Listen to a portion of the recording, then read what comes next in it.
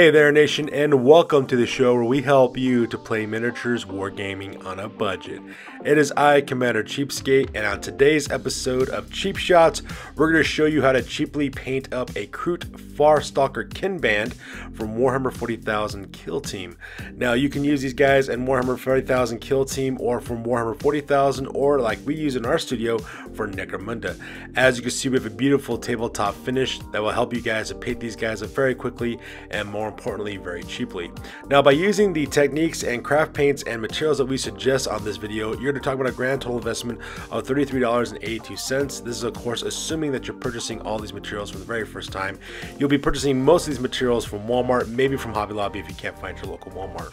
Now, when you compare that with the materials that you need to purchase from Army Painter as well as Citadel, you're talking about a grand total savings of $191.43 to paint up this kill team. So with that being said, let's go and get this video on a roll and talk about how you can cheaply and quickly paint up your Farstalker Kinbands.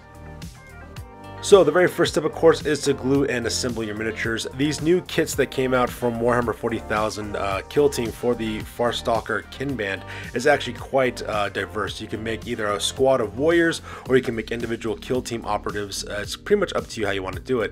And as you can see in this assembly here, I just kind of did a general assembly. A couple of guys with some scattered guns, a lot of guys mainly armed with like some of the heavy weapons as well as the special weapons that come with it. And if you notice, I also have a primed miniature in the back as well. That guy is the Kroot Bounty Hunter special character from Warhammer Quest Blackstone Fortress. That came out years ago. You can still purchase copies of it. But I like that little guy what he looked like, so I decided to throw him directly into this kill team as well, because we're planning on using this kill team for our games of Necromunda in our Anarchy Road campaign. So once you guys have these guys assembled and put on the bases to whatever design you like, next thing we're going to do first is to texture the bases. So on this slide, as you can see, I have now textured my bases. I use a very simple formula in order to texture my bases. It just involves sand, wood glue, and water. All you do is you take the cheapest wood glue you can find, paint it directly all over the brush, all over the base that you want the texture to be in, and then you dip the entire base in sand. And now I'm not using any kind of special modeling sand or ballast from train kits. I'm just using sand I get from my garden in my backyard. Just make it really, really simple. Just dust it real quick to whatever areas that you want to texture. And once that dries, what you'll do then is you'll make a slurry combining a 50-50 mixture of wood glue and water. You mix those two together until about the consistency of milk, and then of course you just apply it like a wash all over the top of the texturing. Now when it dries, it creates an airtight seal to make sure the texturing does not come flaking off of your bases as well. It also acts as a nice sealant and also kind of gives it an interesting texture as well. And once you're done letting that dry, your texturing is done. Next step you got to do is move on to a primer. So the next step, of course, is to prime miniatures. We're using Rust-Oleum flat white primer. I can get this stuff in my local Walmart for about $3.99. It's a really cheap, basic white primer, and all I'm going to do is just an all-over spray all over the entirety of the miniature. Now, in case if you're unaware, what primer does is that primer actually creates a surface for your acrylic paints to adhere to. If you just take your acrylic paints and apply it to bare plastic, there's not enough surface tension on the plastic to keep the acrylic paint bound to your miniature. So if you even handle it just a little bit, it'll just come rubbing off and it'll ruin your finish on your miniature. So priming helps to solve that problem by giving a more adhesive surface for your acrylics to adhere to. At the same time as well, your prime coating, your base coating also has a lot to do with the brightness and the vibrancy of the colors that you'll use on your miniatures. Traditionally speaking, you want to use a white primer for a very vibrant or colorful type of paint scheme for miniatures. You use black for more of a darker or shadowy looking kind of paint coloring scheme for your miniatures, or you use gray to just kind of act as a medium tone. Now for me, I like to use white, and the reason why is because we're using a quick paint method when it comes to painting up this kill team, meaning we're going to be using a really thick oil wash that's really going to darken down the vibrancy of the colors that we use and bring down that value. So that's the reason why I like to go with the white undercoat, so that way when that actually occurs, it doesn't darken and mute our colors too badly on that one. So now that we're done priming our miniatures, the next thing to do, of course, is start paint all the flesh. Now these guys are actually quite easy to paint in terms of their flesh, because the reason why is because a lot of their skin is exposed on these ones. Now I added a variety of colors on this to make it different shades of green as well as different colors, because I wanted this Kroot kill team to look a little bit more varied in the color schemes of its skin tones. I didn't want to make them all in one uniform color. Now granted, using a singular uniform color would make it go by very quickly and make it very easy to do, but I'm using this for Necromunda as well, and we want to to be able to tell these individual miniatures apart from other people. So because of that, as you can see, I use a variety of greens, and I also use some paler colors as well. Plus, at the same time, Kroot are always mutating according to the lore because they consume the flesh of their victims, and that helps to kind of genetically alter them to make them more deadly predators. And so because that and that variety of skin tone just kind of adds that illusion that these guys have been, you know, feasting on the dead. So as you can see, I use a couple of colors, mainly from Apple Barrel Paint. I used Holly Branch as well as Wintergreen. I used Marsh Green as well as English Ivy Oak, Ivy Vine, and at the same time I also used Palm Leaf. All those colors, those green colors, can be purchased at your local Walmart by Apple Barrel Paint for about 50 cents from a local Walmart. Now the other two guys I painted in Taupe Gray by Anita's Acrylic as well as Light Mocha by Apple Barrel. Apple Barrel, you can get, of course, costs 50 cents at your local Walmart, while the Taupe Gray from Anita's Acrylic will cost 65 cents at your local Hobby Lobby. Now you can put two thin coats on this all over the parts that you want to be exposed to the flesh, and once that dries, move on to dry brushing. Alright, so now for the paler fleshed Kroot, the ones that were painted in Light Mocha as well as in Taupe Gray, I decided to dry brush those guys in Ivory by Apple Barrel Paint. You can get this at your local Walmart for 50 cents. It's very inexpensive, and at the same time creates a really awesome effect as well. Now, in case you're not aware what dry brushing is where you just basically dust the miniature and the pigments of your paint, and what that does is that the pigments of that paint would adhere to the raised surfaces of the miniatures.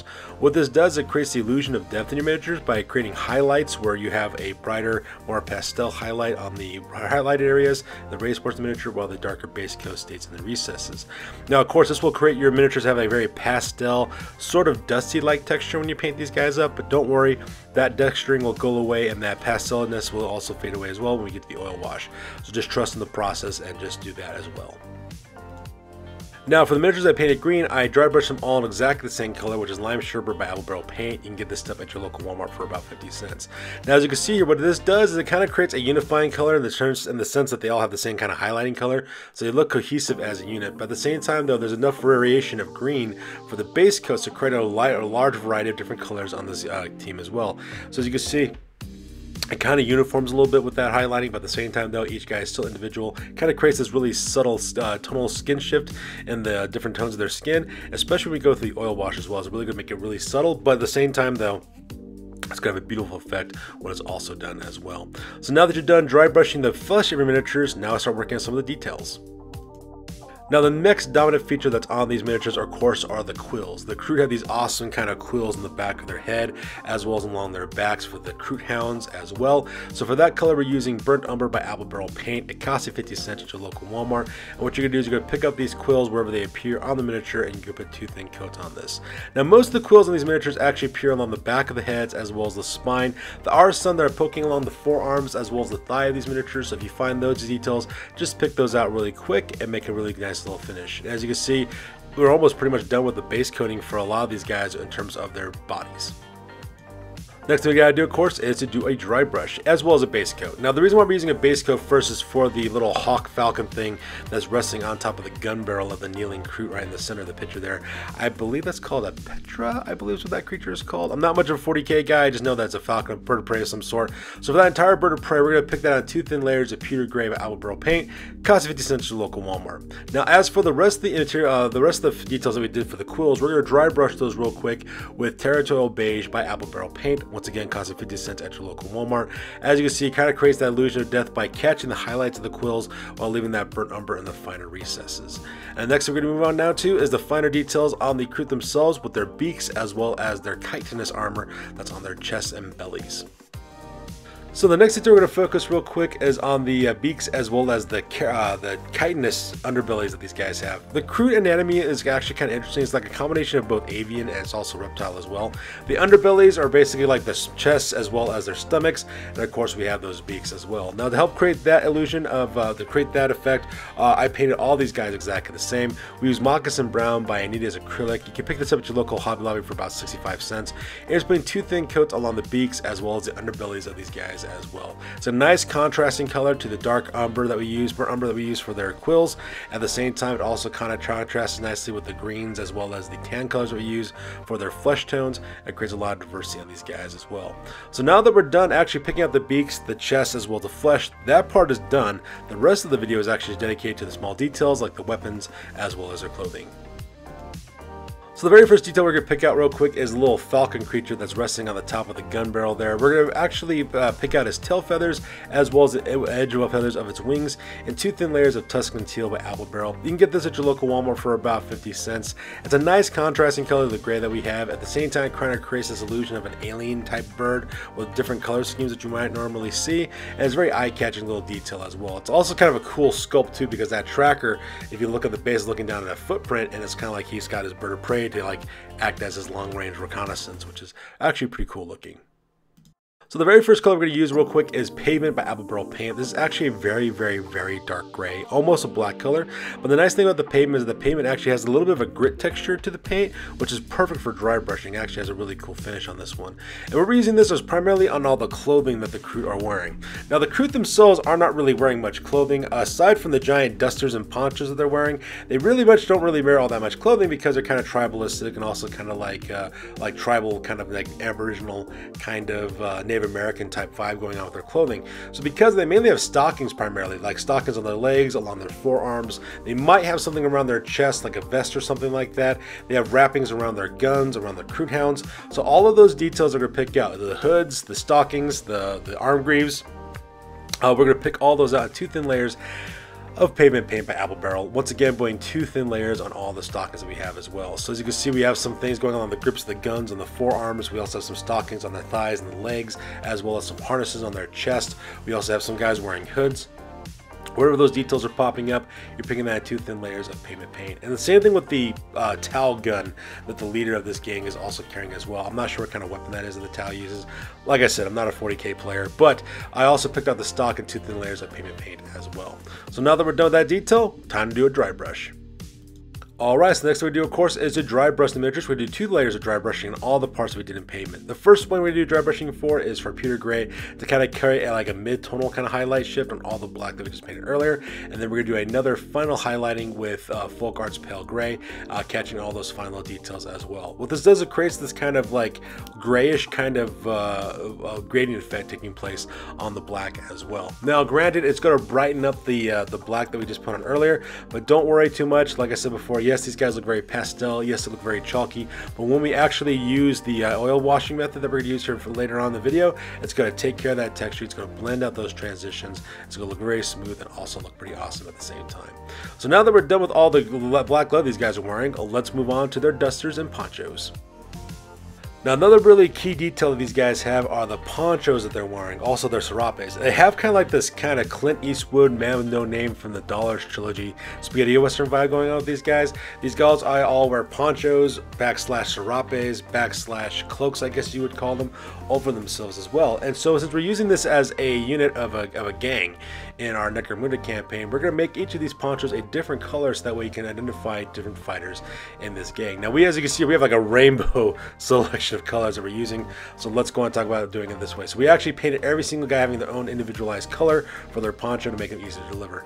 So for this one, for the Apple Barrel paint colors, I use light blue, holly branch, king's gold, bright magenta, ripe tomato, wild iris, Tuscan blue. All those are going to cost you 50 cents at your local Walmart for that. And just put 2 thin layers on the serapes that they're wearing in order to create that illusion, that effect of different colors for each of the different guys.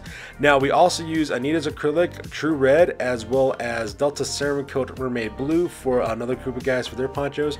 Now, both of those you can get your local Hobby Lobby for about 65 cents as well, and putting 2 thin layers on that. What's going to create is this illusion of different colors amongst them, so that way you can identify each individual fighter because they're all kind of unique and different from everybody else, which makes it really easy to identify on the tabletop. So now that we're done with our base coats, next thing I gotta do, of course, is a dry brush. Now, while we may have used a variety of colors for the cloaks, the dry brushing we actually use just very few colors. So for the orange as well as for the yellow cloak, we're going to dry brush those in Apple Barrel Paint's Canary Yellow. You can get this at your local Walmart for about 50 cents. It's a nice bright pastel yellow. We do a quick dry brush in order to catch the folds, the rips, the tears, and the cloaks these guys are wearing for both the yellow caped individual as well as the orange caped leader. Now, for the guy that we did in Wild Iris, Bright Magenta, as well as Anita's True Acrylic Red, we're going to use Cameo Pink by Apple Barrel, another beautiful pastel pink color. As you can see, it catches a lot of the raised surfaces and a lot of details that we didn't see earlier from the base coating before. And we're going to use Sky Blue by Apple Barrel Paint for the guys that we did in light blue, Tuscan teal, as well as mermaid blue to create that illusion. We're also going to put on the feathers of the teal colored feathers on the bird of prey that's on the rifle up there, and then we of course we use lime survival roll paint in order to pick out the cloak of the green cloaked individual as well. So once you are done with the dry brushing, the last thing we need to work on now are the metallic elements. Now for the metallic elements on these guys, we use primarily 3 colors. We're going to use Folk Arts Copper, Folk Art Gunmetal, as well as Deco Arts Emperor Gold. Now the parts of the interesting thing about these weapons is that if you paint these weapons just all steel gray, you could do that, and that is a technique to make your painting go by faster, but it's not as interesting. It doesn't create as much interest for the eye. So because of that, I like to kind of divide up and add some metallic details for all the different guns these guys are carrying to make some make it look more visually appealing. So the first thing I do, of course, is pretty much what I do is I paint the entirety of the weapon in gunmetal gray first. It's a beautiful dark gunmetal color that's perfect for all the metallic elements that we usually use in our painting videos. I use this color all the time. Cannot recommend it enough. So I basically paint the entirety of the weapons except for the Tau rifle that the leader is carrying in that base color. And what I do from there, then I pick out individual details and other metallic colors to create some diversity of color. So for example, if you look at the sniper rifle we're holding Hunter on the right hand side there, it's got this long barrel that's silver, right? But the stock of the weapon is done in Deco Art Emperor's Gold. At the same time that the scope that he's looking down is done in copper to create that visual interest as well.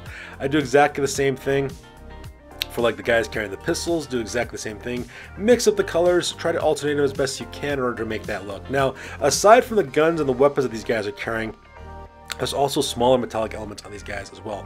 Things like goggles, for example, on the helmets they're wearing, little charms that they have along their belts as well as their vests. So you want to pick out all those individual elements and make that look really cool as well. For example, the Tau blaster the leader is carrying, for example, I picked out the little, I don't know what you would call that, I guess, the barrel, I guess you would call it, the compensator in the barrel or something. I picked that little detail out in copper just to create some visual interest there right as well. So once you get all your metallic elements taken care of, next thing we do now, of course, is an oil wash. So the next step, of course, is an oil wash. And like I said before, we're using a quick paint method, which means we use only one wash for the entirety of the miniatures, and that is a quick oil wash, which I like to use is mid-wax polyshade acrylic in the Mission Oak color. Now, a lot of players out there, a lot of painters out there like to use Army Painter Strong Tone as their dip wash for the miniature. It is applied as a wash. That's an excellent product. It does exactly as advertised. Problem is it'll cost $32 a can, and that's the only problem with that. Whereas mid-wax polyshade acrylic in Mission Oak does exactly the same thing, but only costs $7, $6.99 per can. So I like to use the mid-wax polyshade because that for that reason. So as you can see right here, I've painted up that wash all over the entirety of the miniature, and as you can see, it looks really awesome right off the bat. A lot of the details that we couldn't see earlier because the base coating and the dry brushing are now brought up by that oil wash. What ends up happening is the oil wash does a couple of things. The first thing that does is that it creeps into the recesses of the miniature, like the individual folds of fabric and flesh, the individual space between the quills, the cording, the textures in the miniatures, and it seeps into those areas, those recesses, bringing out those details and making the appearance looks really good. At the same time, what the oil wash also does too is it also helps blend together the layers of dry brushing as well as base coating that we did earlier. Smooths out that transition. As you can see, the chalky appearance is now completely gone off our miniatures.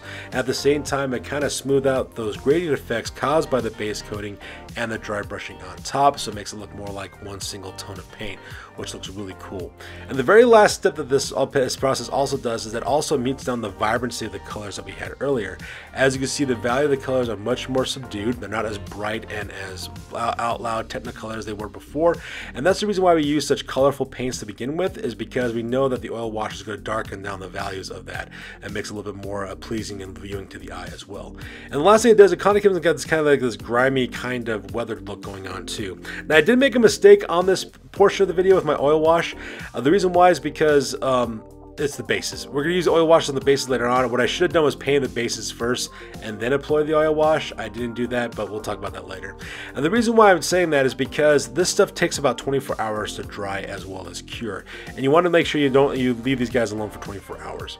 The reason why is because not only is it a stain in the polyacrylic, but it's also polyurethane also mixed with it as well. So when these miniatures do cure, you're going to have this nice little high gloss sheen on the miniatures because it creates a sealant to protect your paint jobs on the miniatures as well. Now, you don't want to operate these miniatures while they're still drying or they're still wet or still tacky, because you could ruin the finish on your miniatures. I highly suggest you make this the last step of your painting process for whenever you do paint, so that way you leave it alone, return back to the next day, and you're ready to go. So like I said, I kind of made a mistake because I forgot I was going to use oil washing on the bases, but I'm just going to record it like I did it. So the first thing we do, of course, is to paint the bases.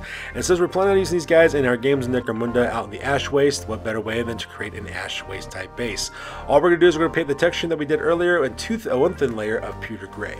Now, only one thin layer, and the reason why is because, yes, some of the white undercoating from the primer is poking through the gray paint. It's kind of showing through, but that's perfectly fine because we're going to dry brush these things down with a pale gray color. So you're not even going to be able to tell that was only done in one layer.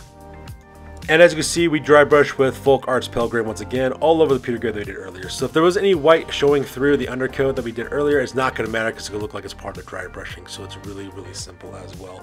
Kind of creates this kind of dusty, ashy kind of wasteland vibe going on with the land that they're walking on, especially when we do the oil wash again. So let's go and talk about that real quick. And like I said before, this is where I made a mistake. What I should have done was done the base coating and the dry brushing on the miniatures first and then did an all-over oil wash. I didn't do that though, so because of that, I do have to wait another day with my paint job. So as you can see here, once again, I put polyacrylic Mission Oak color from, I use Midwax polyacrylic Mission Oak color. And once again, I painted that all over the entirety of the texturing, the bases. So as you can see, it kind of creates this kind of dirty, kind of ashy, toxic, I imagine, kind of base coat for these guys as well, because that Mission Oak color really appears really nicely on the grays that we used earlier in the bases. So we create this kind of toxic, kind of burnt out, oily looking, kind of contaminated wasteland base that looks really cool as well. And once again, we gotta wait 24 hours for this stuff to dry and cure.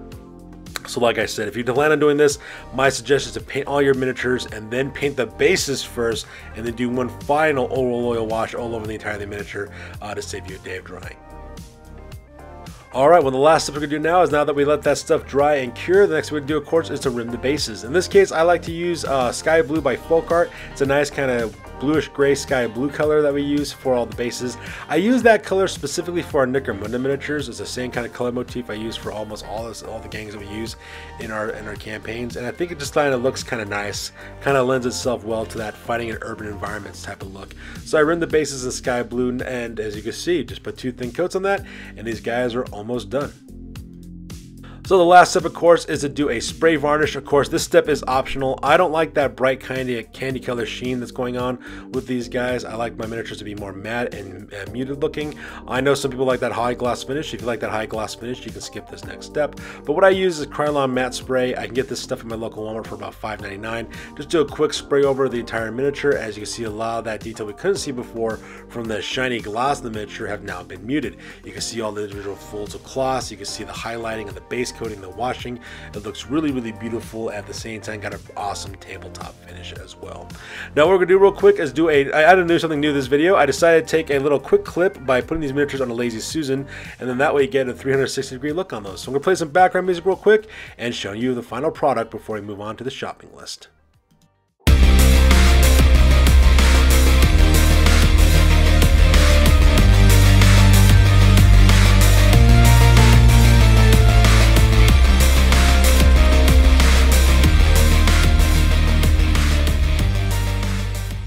Alright, so let's talk about the materials you need to purchase from Citadel as well as Army Painter to paint up these guys the same way we did. First of all, you need to buy a can of Corax White Spray, which is going to cost you $17. Next, you need to buy Creed Camo, which will run you $7.80. After that, you need to purchase Thunderhawk Blue, Banebrain Brown, Hexos Pale Sun, Everland Sunset, Nagaroth Night, Militarum Green, Vulcan Green, Longbeard Gray, Pink Fulcrum, Teclis Blue, Caliban Green, Screamer Pink, Cyberite Green, Blue Horror, all those costing you $4.55 per pot. You also need to buy Wildwood, which costs you $7.80 for that one, as well as Baylor Brown, Gauss Blaster Green, Ulthuan Gray, Eshin Gray, Troll Slayer Orange, all those costing you $4.55. You also need to buy a pot of Talisar Blue, which is $7.80, as well as Mephiston Red, XV88, and Rakarth Flesh, all those colors costing you $4.55 a piece. Now for your metallic colors, you need to buy Lead Belcher, as well as Screaming Bell, as well as Retributor Armor. All those are going to cost you $7.80 for those. You also need to buy Rust Gray and Ulthuan Gray for your bases for $4.50 $4.55. If you decide to do the quick paint method, you'll need to buy a can of Army Painter Strong Tone for $32, as well as a can of Minotaurian Varnish for $17 for that matte finish. And if you plan on texturing your bases, you need to buy a pot of Astrogranite, which is going to cost you $7.80. Now, assuming you're purchasing all these materials from Citadel as well as Army Painter for the very first time, you're talking about a grand total investment of $225.25 by using Army Painter as well as Games Workshop products to create the same effect that we did using our craft paints. Now, when you compare that with the Cheapskate method, which is going to cost you $32.82 in order to paint that way, you're talking about a grand total savings of $191.43 being saved by using our Cheapskate method. So there you guys go. If you're looking for a method to quickly, as well as more importantly, cheaply paint up your Kill Team Kroot Kinbands, here's an example of how to do so. It's very quick, very easy. It took me about a week to paint these guys up, and I saved a ton of money at the exact same time for an awesome tabletop finish. That's good news for you guys. As always, please feel free to like, comment, and or subscribe. Your guys' input is invaluable to us as always. Also check us out on Facebook, Instagram, as well as blogger.com for all the latest greatest hobby news related to this channel. That's good for this week, guys. I will catch you guys next one. Peace out and stay classy.